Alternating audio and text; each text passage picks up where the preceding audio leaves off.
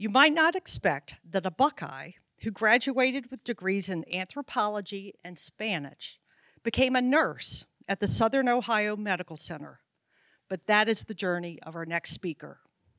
He's here to share an intimate experience from the height of the pandemic. Let's welcome Seth Lemons. So I decided to present my story in a slightly different style. One might say that I am a little bit of a rebel, and maybe that's just my imagination, but I hope it resonates. Growing up in rural Ohio, I was always too something. Too shy, too quiet, too queer, too femme, and eventually too sad, too broken. I hid from those twos by shielding myself away from the world, lying, barricading, digging tunnels within myself so deep that even I couldn't find my way out. About a decade or so passed, and I found myself at the end of a wayward path, a relatively new nurse working in an ICU, overwhelmed by the death and the suffering that I was seeing every shift. The pandemic took a long time to reach us in rural Ohio. I live in an area that most people overlook. A news story that is soon forgotten, a rest stop on the way to your real destination. But COVID finally found us, the virus that was not real, and wave after wave, we lost families and friends and coworkers and countless patients. One night around Christmas, snow was falling outside the hospital windows, and a man I did not know decided that his BiPAP was just too much.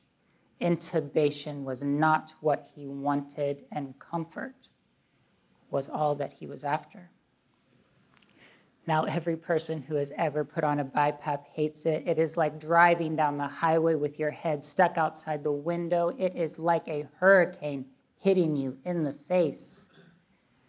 But for most of our patients, during those long COVID shifts, we could not honor their pleas to just take off the mask. COVID causes the oxygen in your blood to drop, the carbon dioxide to raise, progressively starving your brain of everything that it needs until eventually you just succumb to cloudiness and confusion, and you just become unresponsive. Most of our patients had come to us past the point of mental clarity. They had no choice in their fate. And so we forced their hands away from their mask, tying their arms down. And when things got worse, we intubated, paralyzed, and prone them, watched as days turned to weeks and broken lungs would not heal. We watched as families gave up hope, and eventually we removed care. We couldn't let this happen to him, so we scrambled. We called his wife, who at this time was stuck at home. The world was quarantined, and we only allowed visitors for the dying. We asked if she would come be with her husband as he passed. She called family and friends, trying desperately to find a ride, but the snow was still falling. The roads were unplowed, and she could not get her car down the street.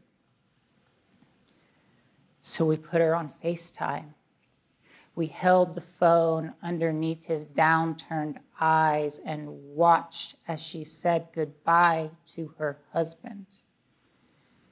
She could barely get the words out. Over strangled sobs, she said that it would be okay, that she would be okay. We listened as he struggled to choke out something, anything, his weak voice barely audible over the gusts of blowing air, only able to say a few words before needing to pause to rest. A tense jaw under salt and pepper stubble. What can you say at the end? How can you give justice to a life together through space and snow and the screen of a phone? The goodbyes faded away.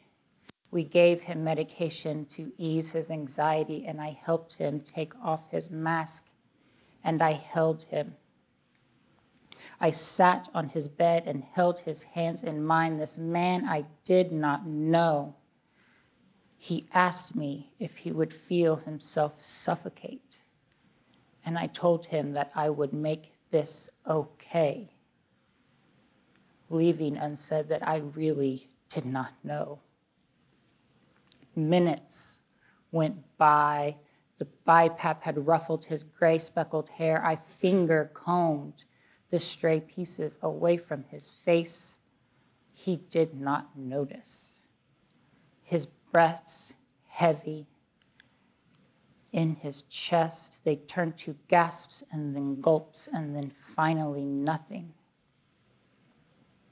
And still I held his hands in my own, this man I did not know, but whose face I found so familiar, because on his face I saw suffering and loneliness and a feeling that this world just isn't fair. But underneath my own sadness, I felt purpose. The twos that had lingered from my childhood, the sadness, the broken pieces, the tangled journey that had led me to this hospital room, they were all finally starting to piece themselves together. They were all finally starting to mean something more. They had given me a way to look past the surface, past the clock and the medications and the hospital and the news, and to see another person suffering. And instead of bowing out, these twos had given me the strength to sit with this man, to sit with this stranger, to hold his hands in my own, and to be what he needed in this moment. Now, this strength is inside all of us. It is universal. This strength is innate, yet so few of us choose to use it. When all it takes is an understanding look shared between strangers, we fear it. When all it takes is a look, we look away. When you refuse to look away from sadness, you might just see the joy hiding within. Life doesn't last, and it's not supposed to. It flickers away, and when it does, it is terrifying, and there are tears. But there is joy. Joy in a life lived, joy in love, and joy in being a part of something so much bigger than ourselves.